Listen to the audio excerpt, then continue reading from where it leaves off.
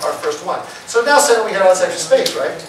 So we were working with compression technologies at the time. We weren't sure which compression technology we were going to use, or if they would work, because we were all stupid at the time. No, about video we absolutely were, so they brought me in, thinking that I knew something about video. I was an actor and a director, but I didn't know anything about video or technology. So we needed to take some placeholder video just to see if it would work. So we set up a camera in Brett Sperry's office. Was that his name? Brett Spetty. Brett Spetty, I think was his name. In his office, you might have heard of him. A little guy about this tall.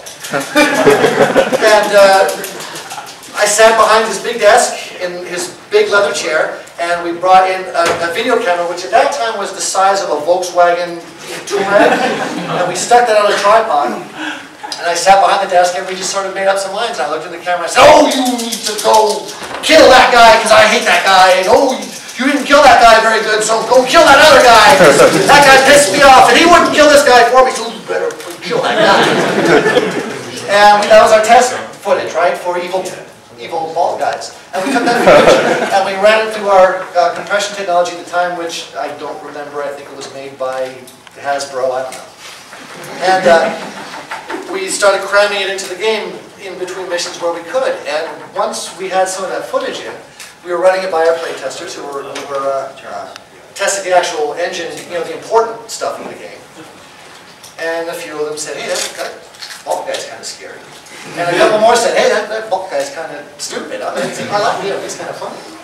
Hey, that bald guy, he scared the crap out of me." And we had no money. We had no budgets at all, and they were expecting me to hire actors. And at the end of the day, I tested very well.